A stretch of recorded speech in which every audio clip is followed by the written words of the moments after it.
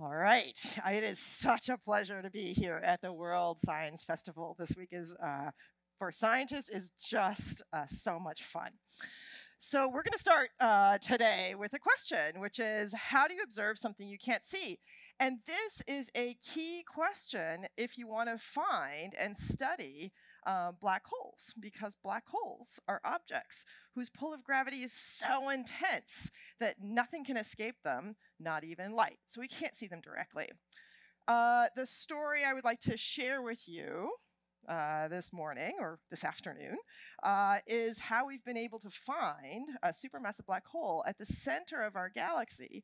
And this has provided us with the best evidence to date that these exotic objects truly do exist, which gives us a wonderful laboratory for understanding the physics of these objects, how they warp space-time, and the astrophysics of these objects, what role they play in the formation and evolution of galaxies. So to begin with, we all have to agree on what a black hole is. So it seemed very appropriate to put up a blank slide. So while black holes require relatively exotic and complex physics to describe, the way I would like you to think about a black hole is the way I actually think about a black hole on an everyday basis. So a black hole is an object with mass, but this mass is confined to an infinitesimally small volume. So if we think about density, which is mass divided by volume, the density goes to infinity. And in physics, anytime we have the number infinity, that's known as a singularity, which is like a big red arrow that says you do not have your description of the physical world right here. And of course, in physics, that means that we don't actually know how to make the world of general relativity, which is the study of gravity in its most extreme form, and black holes definitely have a lot of gravity, work with the study of quantum mechanics, which is a study of things that are very small. Of course, black holes are infinitesimally small, so they qualify. So when we figure out how to make these two aspects of physics work together, we will understand what a black hole actually is. But today, we don't. But fortunately for me, there is a size that we can associate with the black hole. So it's a virtual size. It's not a surface of the black hole, because the black hole has no finite size. And this is known as the Schwarzschild radius. It's popularized by Star Trek. It's the event horizon. It's the point of no return. So light, the last point that light can escape from the gravitational field of the black hole, is this event horizon, or Schwarzschild radius. It's also important because every object of a given mass has a Schwarzschild radius associated with it, and it simply depends on the mass. And why is this radius important? It's important because if you can figure out how to squeeze that mass down to its Schwarzschild radius, gravity will overcome all other known forces, and the object will collapse to the infinitesimally small object. So if you want to prove that there is a black hole out there in the universe, that these objects really do exist, your job is to show that there is a mass inside a very small volume, and the volume that's set by this Schwarzschild radius. And it depends only on mass. So the more massive the object is, the larger the scale is, or the size is. So if we were to take the Earth and squeeze it down to the size of a sugar cube, it would be forced to become a black hole.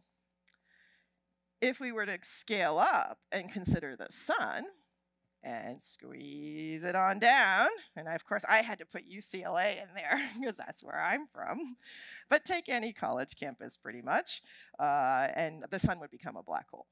Okay, so now we have what is a black hole and how do you prove that these things exist? So now let's talk about where black holes appear. And the black holes that I'm fascinated by are the supermassive black holes, and I'll get back to what that means. But in astrophysics, there are two classes of black holes. The ordinary black holes, as if there could be such a thing as an ordinary black hole. And these were thought of from theoretical studies first. So theorists who were contemplating how stars, the most massive stars in our galaxy, would would evolve throughout their lives, understood that at the end of their life, the inner parts of the star would collapse to form a black hole. The outer parts would explode and expand in an explosive way and form a supernova. So that's what we're actually seeing here. This is a supernova remnant. So it's the outer layers of a very massive star, a star that started its life off with roughly 30 times the mass of the sun, ending its life in this explosive way.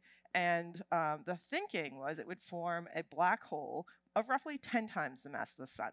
So thought of from a theoretical perspective, and then observations have come along to prove that these objects truly do exist.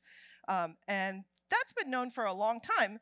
And LIGO, the gravitational wave detector, put the evidence for the stellar mass black hole in a whole other regime. So that is the final point on the stellar mass black holes.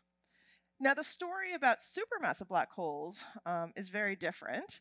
The story of supermassive black holes come from the study of galaxies. So galaxies, there are a lot of galaxies, actually, if we look at the next one. This is a picture from Hubble Space Telescope.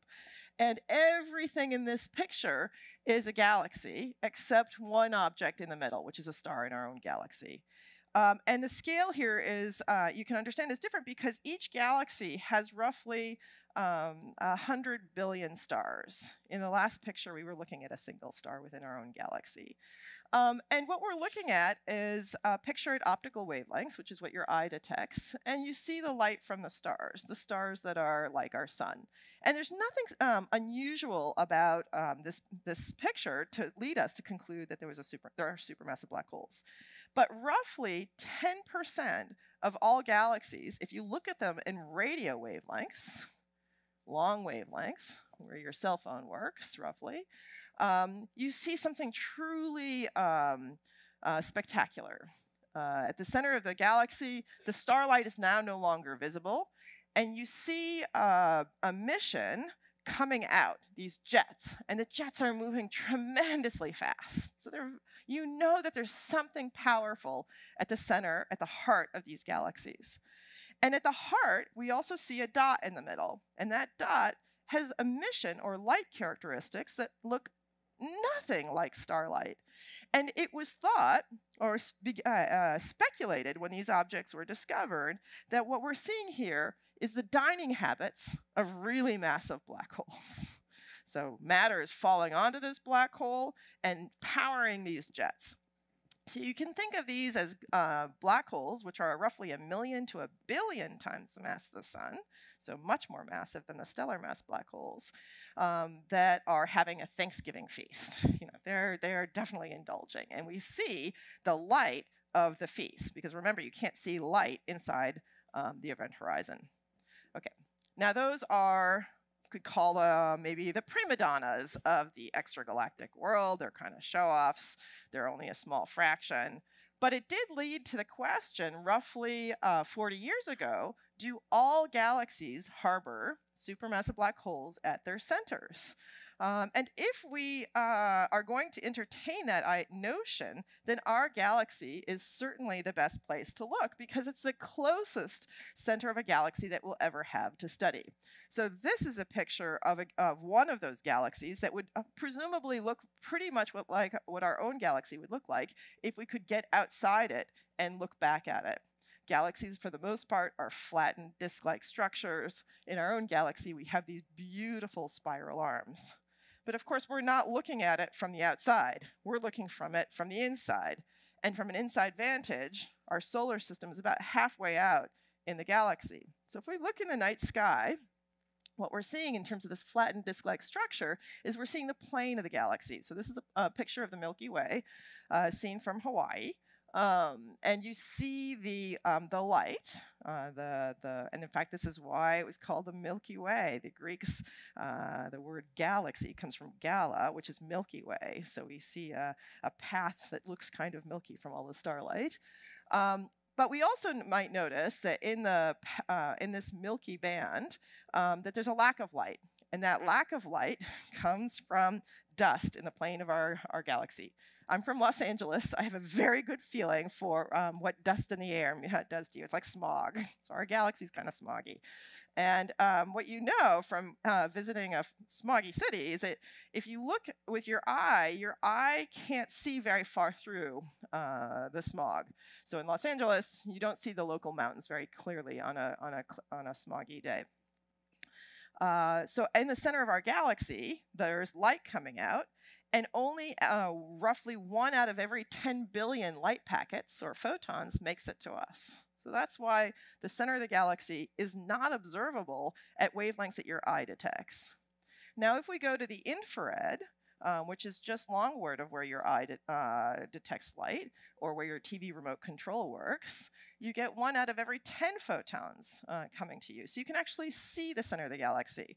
So a key aspect of the work that I'm sharing with you today is the advancements that have been made in infrared technology, your ability to see this kind of light. Now, if I want to show that there's a black hole at the center of the galaxy, the key way to do this, or a direct way to do this, is to look for the stars that are as close to the center of the galaxy as possible, and to watch or measure how these stars orbit around the center. This is tracing or seeing the black hole through the gravitational influence on the stars in the very same way that we could actually measure the mass of the sun by measuring how the planets go around the sun. So what I need to measure is how long it takes that star to go around, and I need to measure the size of the orbit. That gives me the mass, so that's number one. And once I know the mass, I know the Schwarzschild radius. And each orbit gives me a size as well. So I have a mass and a size by approaching the problem this way. Now, what does this mean? This means that I'm inward bound. What I want is to see the stars that are as close to the center as possible so that I can confine the mass to as smaller region as possible.